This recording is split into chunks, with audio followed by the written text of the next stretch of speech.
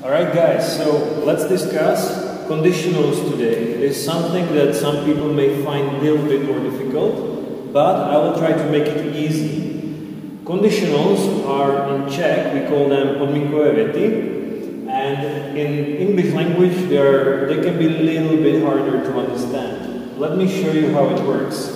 At first, you can find it on page 76, and it is the chapter 7b. I have decided, instead of just studying second conditional, I think it is much better to have a look at the other kinds of conditional that I think that you already know. Let's see how they differ. What is the difference between these three conditionals? I think that the zero conditional and the first conditional you should already know. Let's have a look at how it works. The zero conditional is used when I'm talking about a law or a fact. So something that if A happens, B always happens too.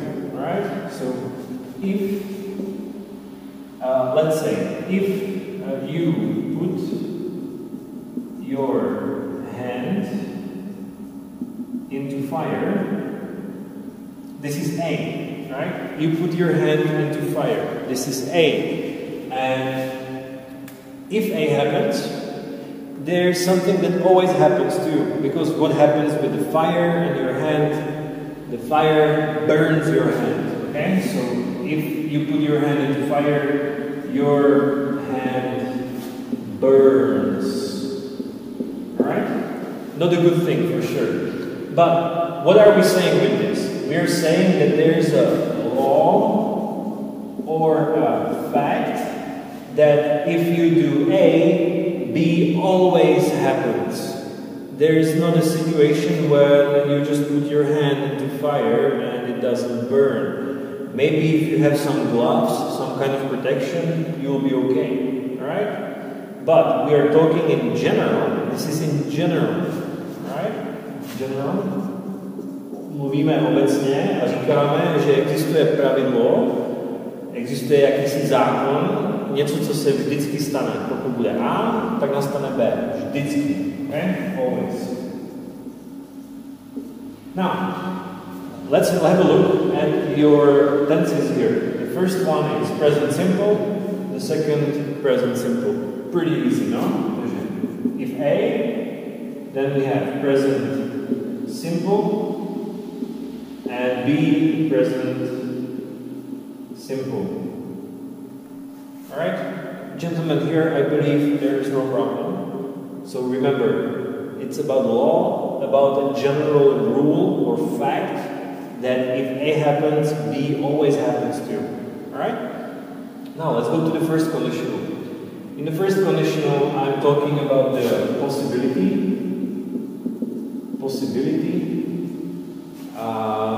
Let's say for the future. And also I can threaten. Můžu někomu tímhle vyhrožovat. Threaten znamená vyhrožovat. Now, I can threaten someone with this. Because if I say, if A, then B will happen. So I'm talking about the situation now, right? Situation now and consequence. So what is important about this? We have a situation right now, and I'm saying if A happens, B will happen as a result. So I'm not giving you the general rule. I am just saying, okay, if you do A right now, B will happen. So actually, if I have fire right here, we can go to A and I can say it in general, and I say, okay, if you put your hand into fire, it burns every time, right? But what if I'm talking about the fire here? Then I say, okay, if you put your hand into the fire, right here, your hand will burn. So there is action and the consequence, nějaký výsledek, consequence. So if A happens, B will happen. So if you put your hand, alright, into the fire. Have a look at the article here. The fire must be some fire here. I'm not talking about fire in general. There would be no article. So I'm just talking about the fire here. If you do it here right now, your hand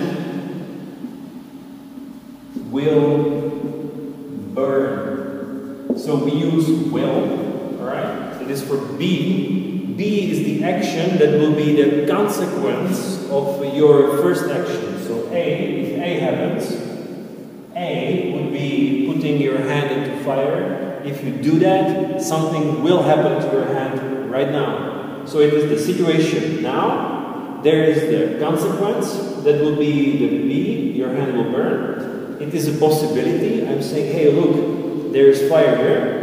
And if you put your hand into the fire, your hand will burn. And you can threaten. So you can say, if you don't stop talking, I will put your hand into the fire, for example. Alright? So you say, if A happens, B will happen for sure. But A is a possibility. It can happen. Alright? A can happen. Alright?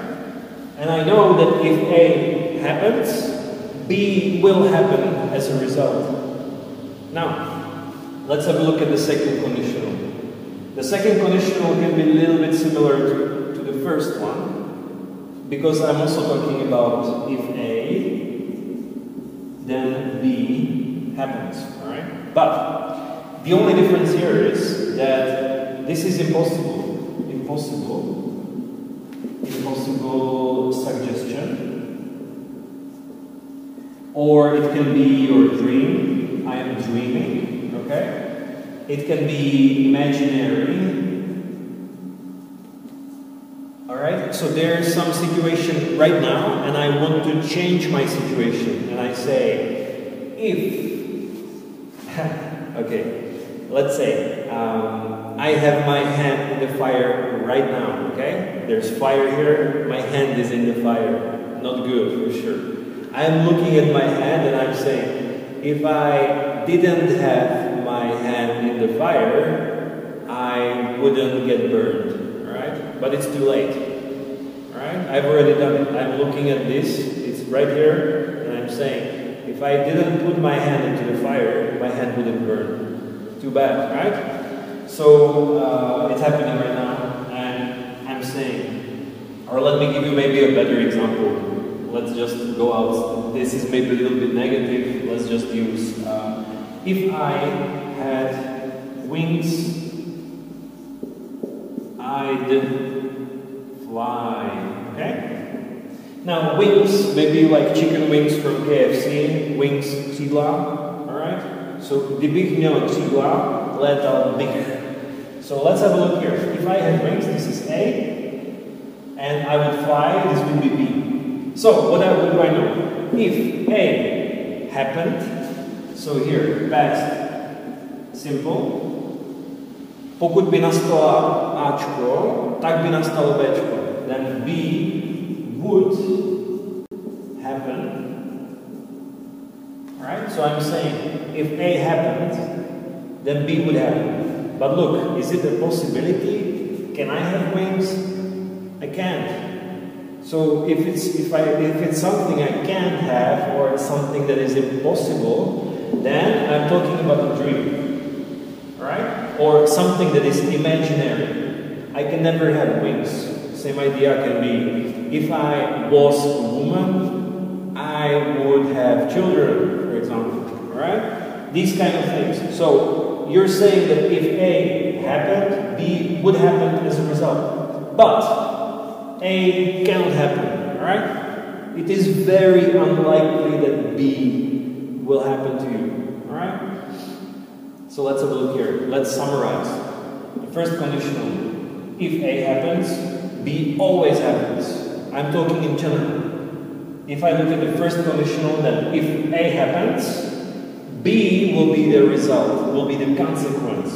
I am talking about situation right now, and this thing can happen. A can happen. I can put my hand into the fire, right? It is a possibility. I don't want to do that, but if I do it, I will burn my hand. And the second conditional, I'm talking about a dream or something that is impossible. So, if I had wings, I would fly. If I was a woman, I would bear children, right? These kind of things. So, this is a situation I can't change. I'm dreaming right here. And one last thing, speaking of the form, if we look at the form here of the verb be, alright, there's a little difference in British English, because if you say, let me erase this. If I say, if I was, alright, if you follow the common past simple, I was, you were, he, she, it was, we were, you were, they were, then this is American English. Alright, this is American. In British English, they always use were. If I were, if you were, if he, she, it were, if we were, if you were, if they were. So if I were, if he, she, it were, then it is British English. Remember this, guys. Usually you will hear if I was. It is in movies, it is in music and so on. So American English is more common, alright? Both will be fine. If you write in the test, if you tell me, okay, if I were, or if you tell me if I was, I'll be okay with both, alright? Gentlemen, you should just remember this. Alright, if you have any questions, I think we have summarized very well already. So if you have any questions, feel free to ask them during our online lesson. And I'm ready to check your exercises from workbook and from your students. Thank you very much for your attention.